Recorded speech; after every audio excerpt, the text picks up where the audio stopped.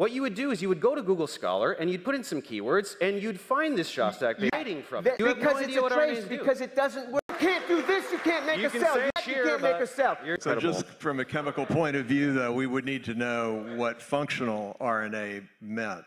It has to serve as messenger RNA, ribosomal RNA, and did he show that it performed? I'm not sure exactly in the context of the paper.